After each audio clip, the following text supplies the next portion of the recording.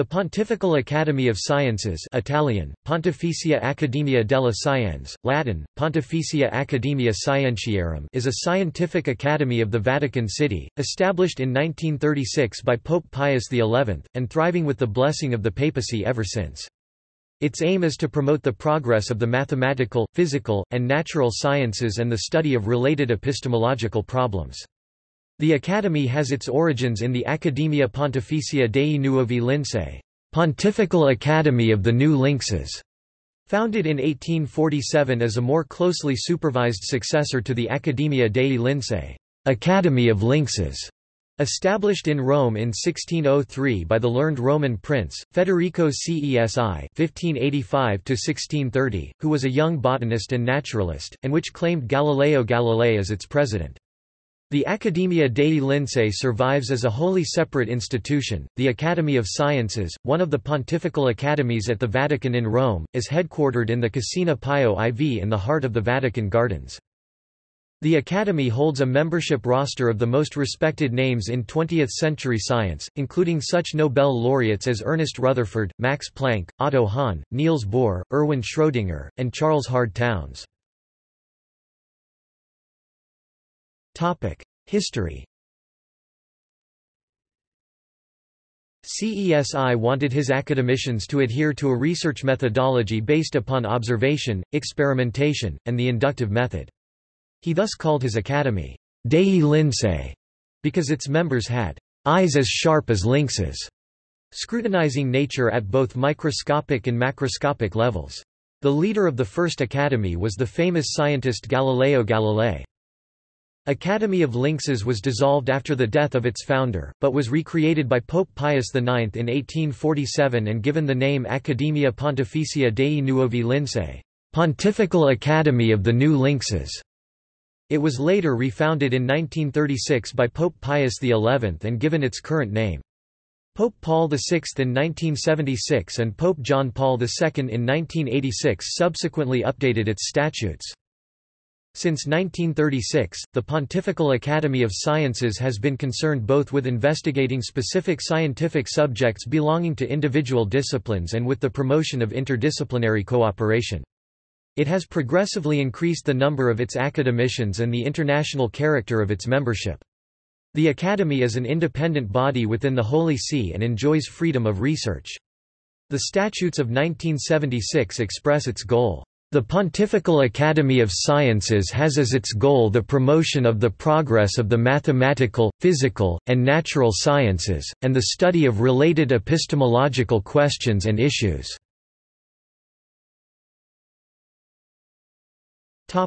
Activities. Since the Academy and its membership is not influenced by factors of a national, political, or religious character, it represents a valuable source of objective scientific information which is made available to the Holy See and to the international scientific community. Today the work of the Academy covers 6 main areas: fundamental science, the science and technology of global questions and issues, science in favor of the problems of the Third World, the ethics and politics of science, bioethics. Epistemology. Disciplines involved are sub-divided into 8 fields: the disciplines of physics and related disciplines, astronomy, chemistry, the earth and environmental sciences, the life sciences, botany, agronomy, zoology, genetics, molecular biology, biochemistry, the neurosciences, surgery, mathematics, the applied sciences, and the philosophy and history of sciences.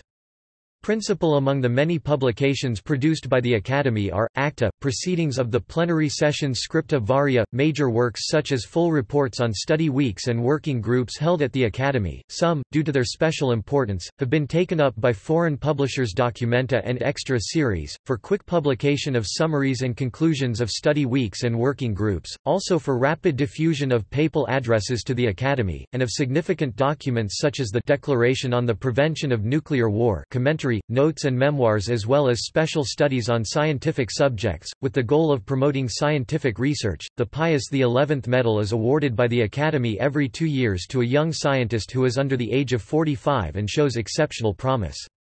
A few of the winners have also become members of the Academy. Topic: goals and hopes of the Academy. The goals and hopes of the Academy were expressed by Pope Pius XI in the Motu Proprio in Multis Solices, which brought about its refoundation in 1936. Amongst the many consolations with which divine goodness has wished to make happy the years of our pontificate, I am happy to place that of our having being able to see not a few of those who dedicate themselves to the studies of the sciences mature their attitude and their intellectual approach towards religion. Science, when it is real cognition, is never in contrast with the truth of the Christian faith. Indeed, as is well known to those who study the history of science, it must be recognized on the one hand that the Roman pontiffs and the Catholic Church have always fostered the research of the learned in the experimental field as well, and on the other hand that such research has opened up the way to the defense of the deposit of supernatural truths entrusted to the Church. We promise again that it is our strongly held intention, that the Pontifical Academicians, through their work and our institution, work ever more and ever more effectively for the progress of the sciences.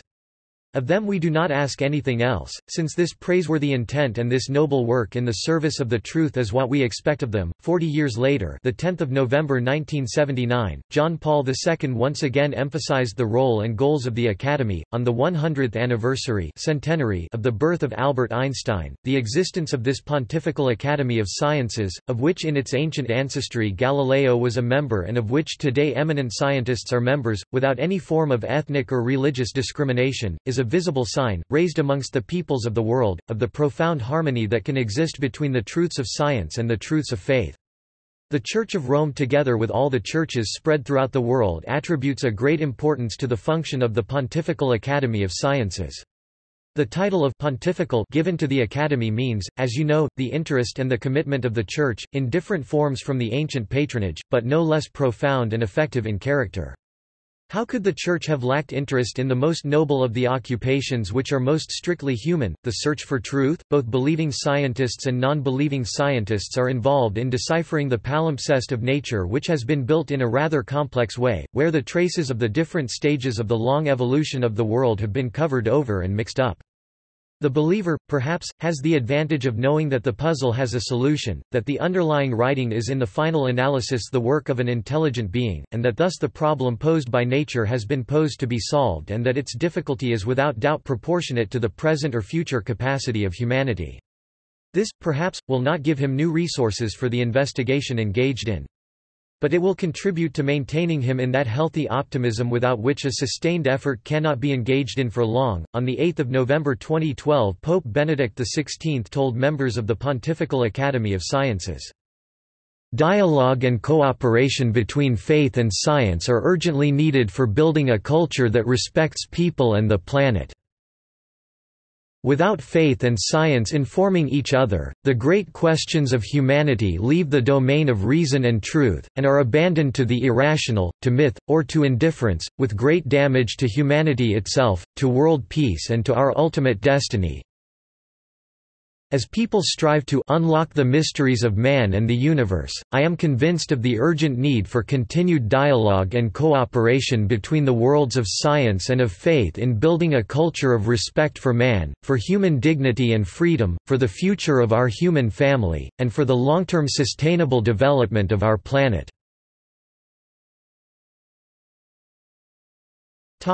Members. The new members of the Academy are elected by the body of academicians and chosen from men and women of every race and religion based on the high scientific value of their activities and their high moral profile. They are then officially appointed by the Roman Pontiff. The Academy is governed by a president, appointed from its members by the Pope, who is helped by a scientific council and by the Chancellor. Initially made up of 80 academicians, 70 who were appointed for life. In 1986, John Paul II raised the number of members for life to 80, side by side with a limited number of honorary academicians chosen because they are highly qualified figures, and others who are academicians because of the posts they hold, including, the Chancellor of the Academy, the Director of the Vatican Observatory, the Prefect of the Vatican Apostolic Library, and the Prefect of the Vatican Secret Archives. President. The President of the Academy is appointed from its members by the Pope. The current President is Joachim von Braun, as of June 21, 2017. who takes over from Nobel laureate Werner Arber, who is a Nobel Prize laureate and was the first Protestant to hold the position. Current ordinary members. Nobel Prize-winning members. During its various decades of activity, the Academy has had a number of Nobel Prize winners amongst its members, many of whom were appointed academicians before they received this prestigious international award. Other eminent academicians include Padre Agostino Gemelli (1878–1959), founder of the Catholic University of the Sacred Heart and president of the Academy after its refoundation until 1959, Mons. Georges Lemaitre (1894–1966), one of the fathers of contemporary cosmology who held the office of president from 1960 to 1966, and Brazilian neuroscientist Carlos Chagas Filho. See also Catholic Church and Science. Notes.